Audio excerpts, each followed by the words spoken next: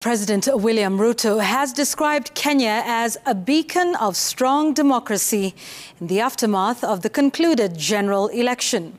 The president fashioned his victory against Azimio leader Raila Odinga as illustration that the country's democracy had matured and Kenyans were the ultimate decision makers on the choice of their leaders. Sam Ogina has more.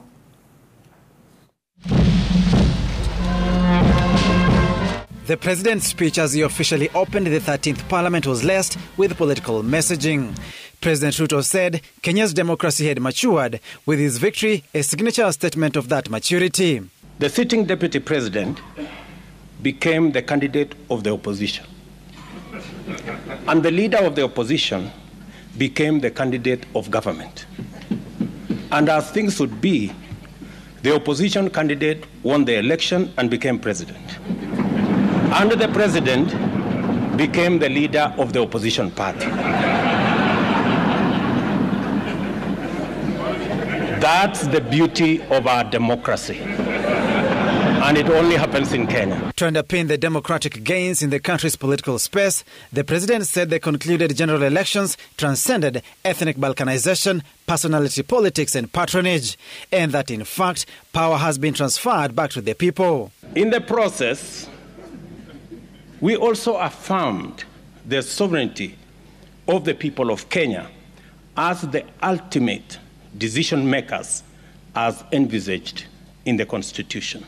Taking cognizance of the hotly contested elections that had a narrow margin separating him from his closest competitor, the president said it was time to bury the hatchet and forge ahead as a unified nation. It is true, this election was an intensely contested election.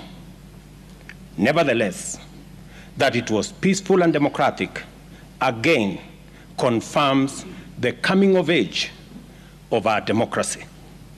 Setting off the calendar of the 13th Parliament, the president said it houses the highest number of re-elected leaders ever. 193 MPs were re-elected in the National Assembly, 50 more than in 2017, with 17 senators re-elected to the Senate.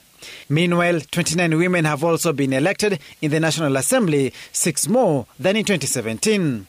President Ruto challenged parliamentarians not to let down their constituents. The confidence demonstrated by Kenyans in us and our institutions should inspire us to raise the bar in our service to the nation and accountability to the electorate. But a section of leaders were critical of the president, claiming he was still in a campaign mode. Still talking about issues of hustlers, still talking about the issues of bottom-up in the judiciary, he's still talking about who was the opposition candidate and who was government candidate. Those are now things that are dead and buried. The president described his victory as a testament of the country's democracy coming of age, a maturity that saw him upset the status quo to rise to become the country's 5th president. Sam Ogina, Citizen TV at Parliament Buildings, Nairobi.